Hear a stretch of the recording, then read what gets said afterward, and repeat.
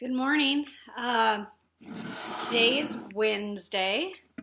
Having some coffee with you. No, it's not my first cup, but it is my last cup of coffee that I'm having with you. It's still morning. Anyway, decided to check in and keep you guys posted on recovery. My girlfriend Julie came over yesterday and she made us dinner. She made burgers and salad, and it was so nice to visit with her. She said my color looks great. She goes, because she came over like after my mastectomy. She came over and she had to massage my arm because of lymphedema, and she just came and sat on my bed, and she goes, your color looks so much better this time around. And that's because this surgery is easier than the other surgery as far as everything that was going on up in here. Really kind of harder on my core because that's where they took all my fat donation to even all this out. No, I still haven't seen what's in there because I'm under strict rules to keep this wrap on until I see the doctor. I'm supposed to keep it on at all times. And after Julie came over to visit, she watches that show called Botched, which is all about botched plastic surgery. And she told me a story about a friend of hers that, because I'm not allowed to lay on my side either, even though I really, really want to. And I'm not supposed to lift my arms above my shoulders, but I can. My arms, I have no pain in my arms or my armpits, and so I can do that, lift them above my shoulders without any pain or any trouble. But you're not supposed to do it to keep everything even and symmetrical and let it heal up and let the swelling go down. And so she's told me that she was watched that show Botched, and you're not supposed to take anything off, including the surgical bra, because they gave me a second one of these, so I thought it was okay to change it out. And she says, no. Did they tell you to change it? And I said, no. She goes, then just take it to your appointment, and that's when you can put the clean one on.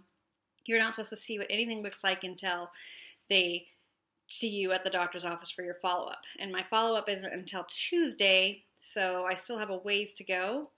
But I'm hoping by then I can get my drains out. And so my reason why my first follow-up isn't for 11 days is because the drains have to be very tiny amounts of fluid in them. And by then, about 11 days out, she says it's usually time to take them out. So it all works out okay. And then I can be revealed and unbandaged. And anyway, so my girlfriend was telling me that she had a friend that said, screw it, I'm going to sleep on my side because really how bad can it be? And then she said that she slept on her side and this boob was all squished up. And because it was her own fault, she had to pay for the surgery herself. So for a year, she was saving up money to fix that boob. So I'm trying very carefully to not sleep on my side and to not lift my arms above my shoulders, even though I feel like I could do both because I'm not having any pain. Really, all the pain I have is like on my sides here.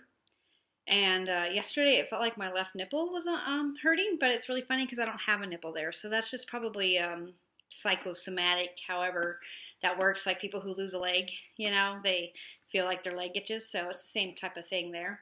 But I have bandages everything's bandaged up, all my scars and all my sores and stuff. And so that's starting to itch now because I'm like perspiring from the hot flashes and stuff like that. So everything's kind of getting all yucky, whatever. So it's itching like crazy. More than anything, I'm having a lot of problems with itching.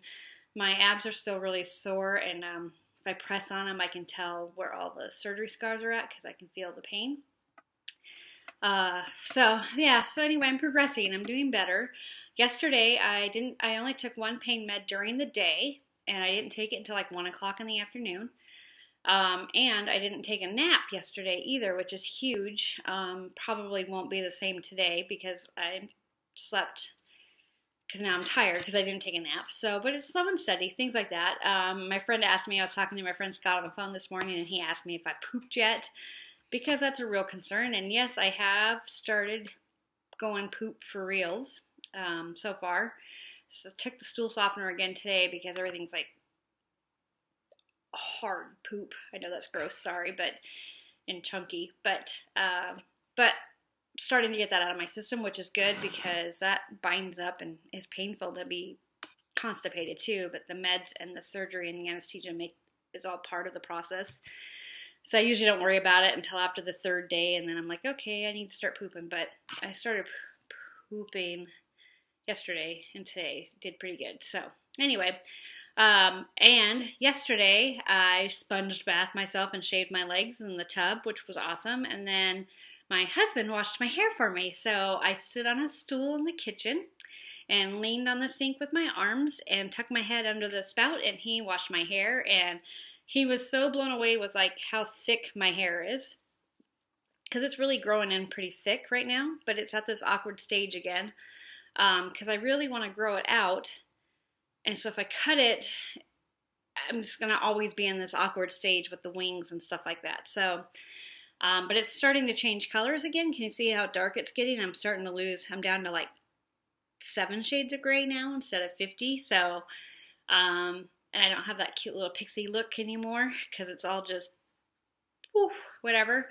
But anyway, I washed it and I didn't put any gel in or anything like that. So that's why it looks like this today. But we washed it and it felt so good. And then today, it's not supposed to rain today. So when my husband gets back, he's in a meeting, a work meeting this morning. Don't worry, he took care of me, and he wouldn't have left me if he didn't think I was okay on my own for an hour or so. And it's true, I'm okay, and everything's like at, level reach on the counter that I can reach.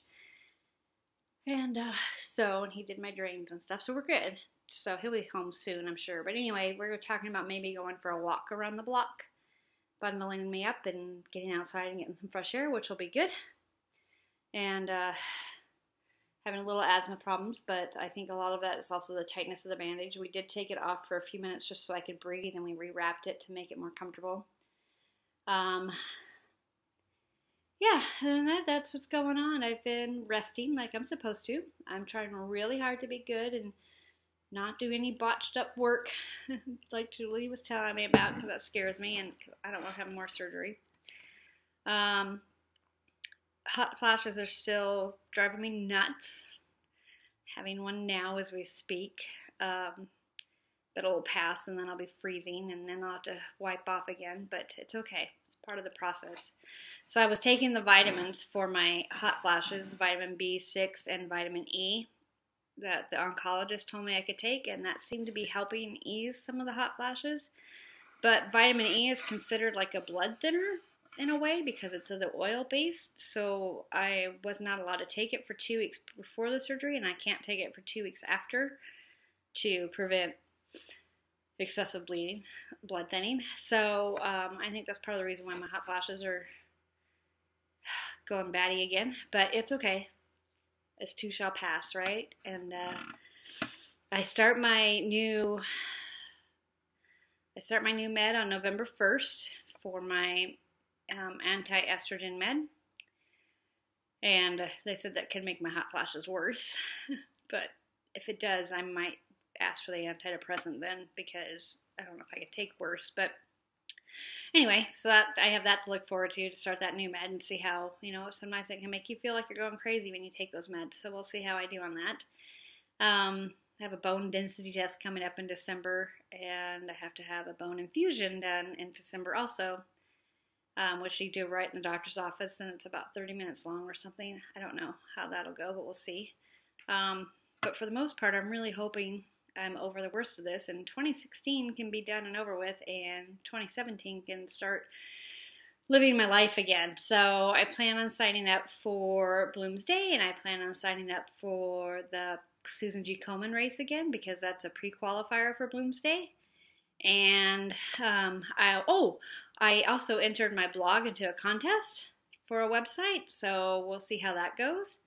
And I got a call from the genetic testing place because I volunteered to sign up for studies there, and so I got to call them back and find out what they want me to do, or if it's something I can participate in or not. I don't know. We'll see. And yeah, that's it. I'm getting stronger. The pain has lessened. Got to wash my hair. Had a friend visit and make me dinner.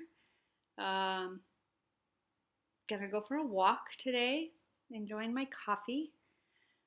Taking less pain meds, which is good. Weaning off of that, which is good, because that means I'm just getting stronger and everything's healing up okay. Itching like crazy.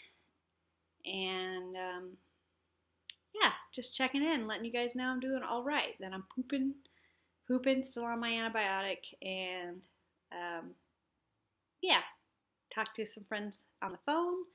Thankful for Facebook to be able to interact with people. And anyway, yeah, so again, no exercise today because, again, I'm still on really tight restrictions, but outside of going for a walk. So if you guys are capable to do it and your weather is good, you should go for a walk too. And I'll probably check in again after the walk and let you guys know how it went.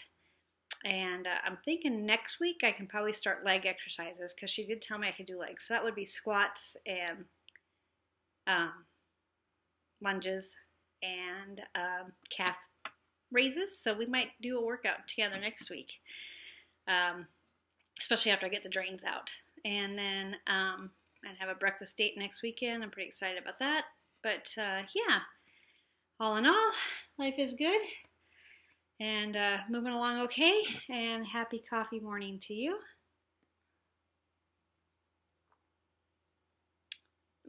That last cup of coffee is just as good as the first. So, hoping to have some tacos soon. My husband's been trying to help cook, which is great, but he doesn't eat the same way I do. Oh, and he did help me make a protein shake today, so I did start my protein shake process again.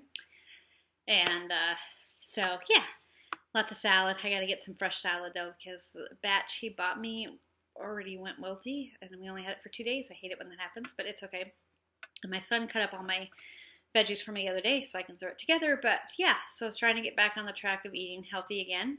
And it's a slow process, and then you crave things when you're under the influence. So, anyway, like butter. I'm really craving butter and bread, toast. I want toast with tons of melted butter on it. Oh, that sounds so good. But we'll see. We don't keep bread in the house, so not on a regular basis. Anyway, I love you guys. Thanks for checking in. Thanks for keeping up with me.